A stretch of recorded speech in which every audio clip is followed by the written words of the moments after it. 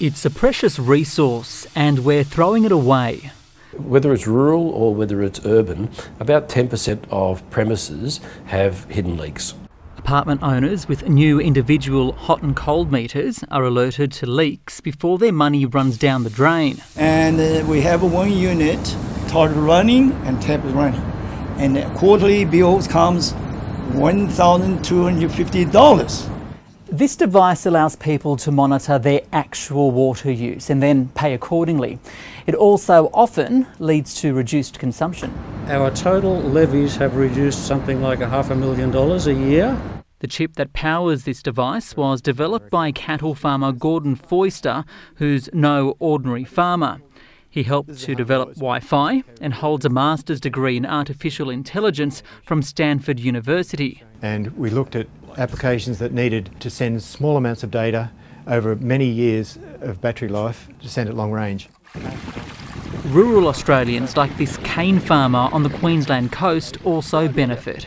It sends a message to my phone that tells me when everything's ready to shut off.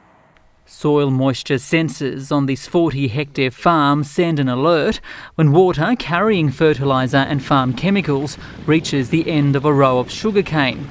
It's to stop nitrogen-enriched water reaching nearby coastal rivers that run onto the Great Barrier Reef, where nutrients can trigger algal blooms, a factor in coral bleaching.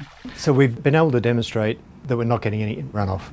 Farm water use is now monitored using meters linked through a system of interrelated computing devices known as the Internet of Things, which could soon make remote-controlled farming a reality.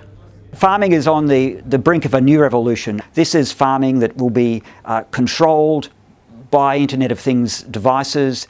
South Australia is the driest state on the driest inhabited continent, and in Adelaide, underground sensors send alerts about problems in water pipes. There are about 10 million water meters in Australia, and we're on a couple of 100,000. We'd really like to be on all of them. Councils along the Murray-Darling may soon increase metering to monitor disputed water use there. Ricardo Gonçalves, SBS World News.